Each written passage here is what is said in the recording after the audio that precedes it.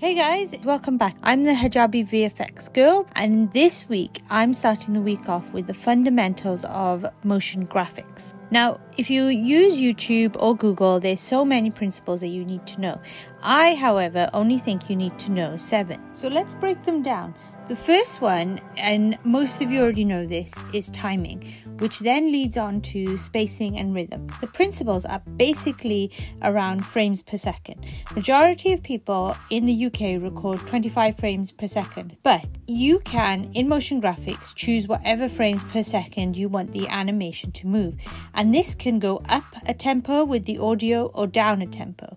Depending how fast or slow you want the object to move, you can see there's a vast difference between 7, 15 and 30 frames here. Next is easy ease. If you've watched any of my tutorials, or probably majority of After Effects tutorials on YouTube, you'll notice majority of people say highlight the keyframes, right click and click on easy ease. And everyone does this and everyone goes, oh look, it looks smoother, but no one understands the principles of these.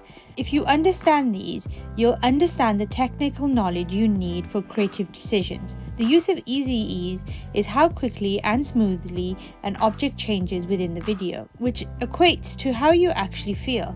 Easing control of what you see. Eases are graphs we use to animate rates of change for different properties.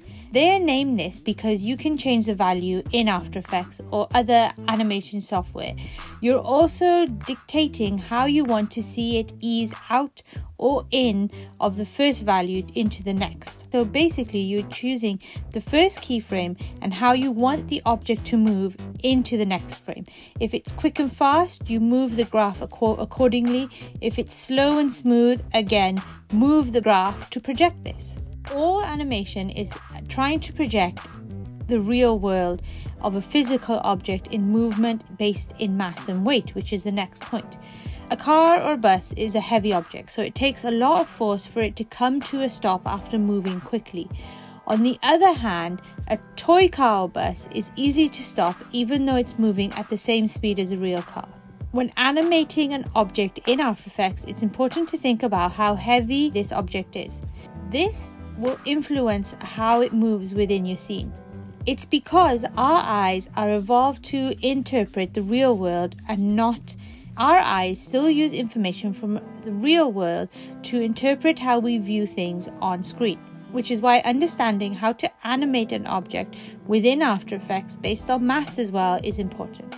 Now we have those fundamentals, you can move into a more creative space using arches. Movement in all motion graphics is natural. Nothing moves in a straight line. There's a myriad of cause and effect movements which will interpret how you should move your object through the space you're producing.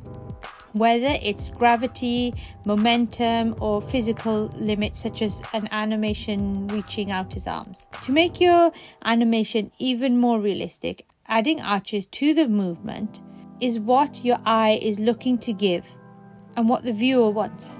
Motion blur is discussed I don't know how many times on YouTube, and it's explained to a limit where you just need to understand why you're using it.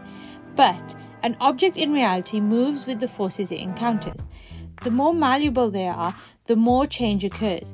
Applying this to your graphics gives the animation more life, tells the viewer more about what the video is trying to achieve, and actually adds that little bit of spice that you need. In some ways, movement and anticipating movement changes are required as large amounts of forces are taking place.